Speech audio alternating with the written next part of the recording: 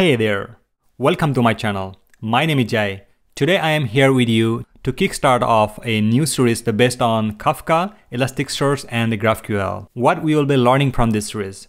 In this series, we are going to mainly create two tiny microservices, that is a catalog service and order service, where we will understand the concept of the Kafka communications between these two services, and we will learn how Elasticsearch is working for e-commerce projects. And we will use Prisma as an ORM to fulfill our data access layer. We will create another client API service to talk with our microservices to reduce the complexity of the multiple service endpoints and authentication. In both the microservices, we are going to follow the clean architecture design pattern. So we will write the test cases as well as. Another big topic we will learn before jumping into the coding, that is how Agile process is working. If we need to build this whole process, then how much time we can estimate? It's really important to be familiar with the Agile process to gain understanding of how big system and big companies are working. If you have a plan to grab good opportunity, then certainly this is another layer you need to fix off your career Rubik Cube.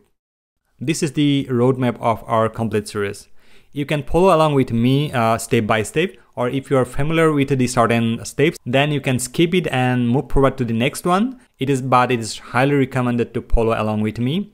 If you are new to my channel and if you are not familiar with microservice architecture, then I would like to highly recommend you go ahead and watch this specific playlist from my channel where I have explained how microservice is working from the scratch, how we can break down the monolithic architecture to microservice architecture, right? And if you're looking for some advanced courses, if you are looking for advanced concept of the Nodejs Microservice, then I would like to recommend you go ahead and watch this Nodejs Microservice Masterclass series, which is we have built our Nodejs Microservice using serverless. Perfect. Then let's take a break here and we are going to continue from the next episode.